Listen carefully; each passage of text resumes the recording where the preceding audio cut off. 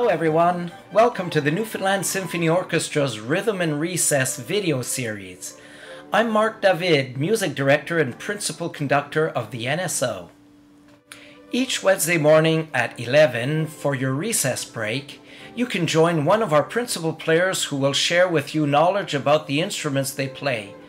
This will be done by performance, storytelling, and art, just to name a few. You will also learn about the origins of our Newfoundland music and many other things too. You can access our free, easy-to-download student resource anytime by visiting our NSO homepage.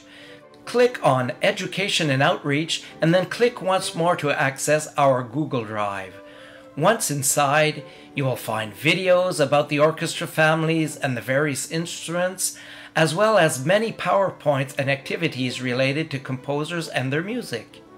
You will also find lots of musical arrangements designed just for you. Thanks for spending your recess with us today, and now let's get to know your NSO.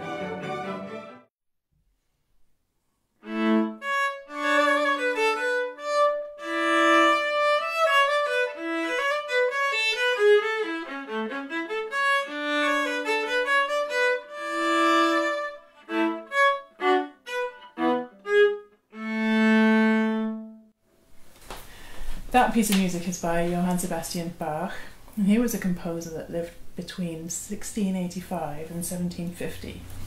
And when NASA decided to send out 2 space probes in 1977 to see if aliens might come across them, they wanted to show what they felt was important about human life.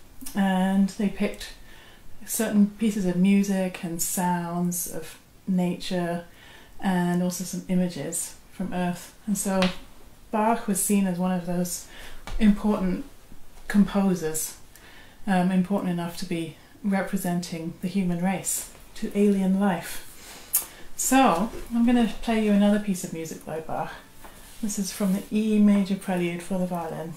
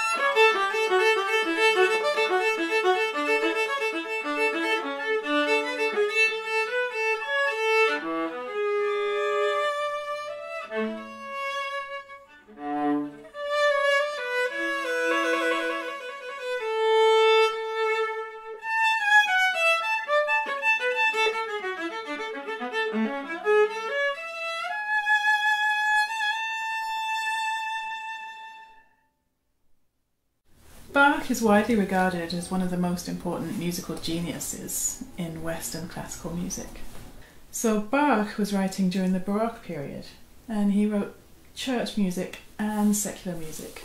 He was employed both by churches and by royalty or nobility, so people like dukes would employ musicians to work for them, to play for special occasions and court music.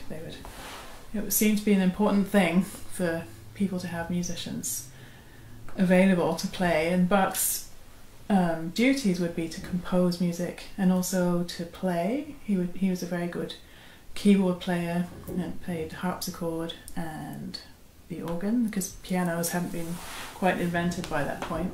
He was also a good violinist, and he taught music to music students, and he conducted choirs and orchestras. So now I'm going to play another piece of Bach. This is from a group of pieces called the Solo Cello Suites, and this is a jig from the C major cello suite.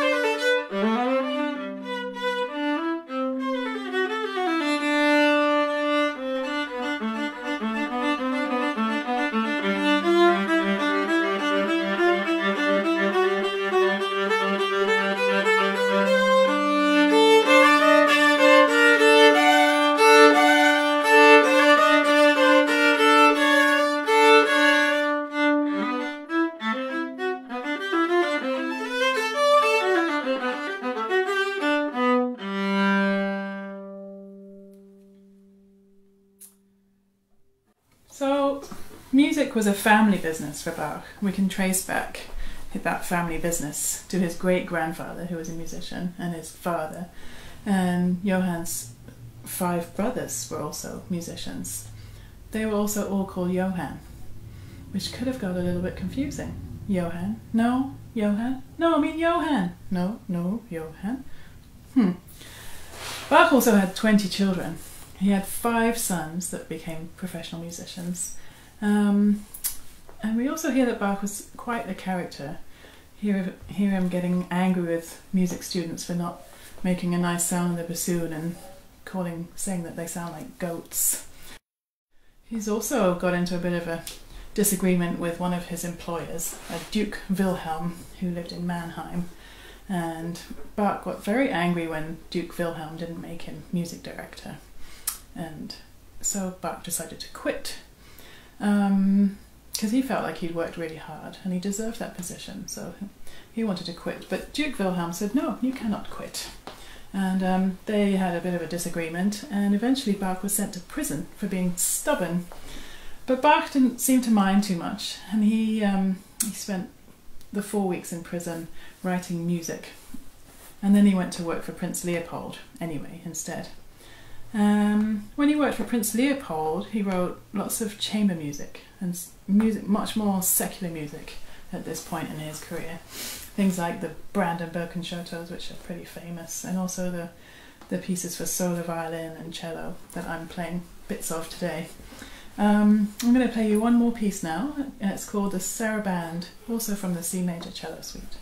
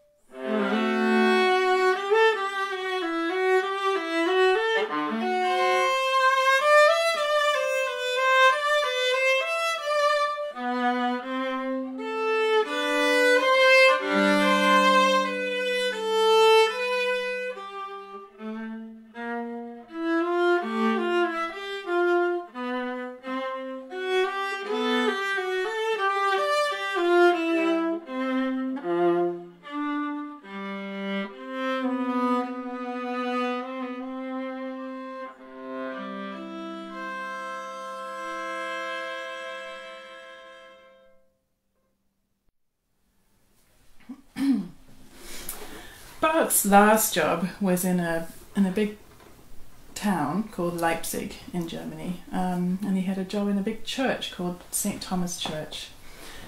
Nowadays in Leipzig there's a huge Bach festival that happens every year where they just play Bach for a whole week, and people come from all over the world to listen to Bach's music. He's very, very famous, but when he died, his music was pretty much forgotten about, and it was stored away, I guess, in the crypt of the church, and people didn't play his music anymore until nearly 100 years later. Felix Mendelssohn, another composer, found the score for St. Matthew's Passion, which was a huge piece by Bach for like 2 orchestras and a big choir that tells the story of Easter. And in 1829, Mendelssohn put this on in a concert because he thought, oh, this is pretty good. This concert was a huge success, and it led to a Bach revival. And since then, no one stopped listening to Bach's music. So right now, while everyone's practicing social distancing, and I'm not able to play with any of my colleagues in the Symphony or the Atlantic String Quartet, it's a bit of a strange time. I found myself wanting to play lots and lots of Bach. And I feel like I've realised that lots of musicians around the world are doing the same thing. Seems to be lots of people drawn to playing Bach. And when I play Bach myself, I feel a lot less worried and calmer and happier. Kind of brings me back to myself. And so I hope you've enjoyed hearing some Bach today and learning a bit about his life. And thanks so much for joining us for the NSO's Rhythm and Recess. Come and join us next week. Same time, same place. And I'm going to finish off with one more piece of Bach. It's a G major prelude from the Cello Suites.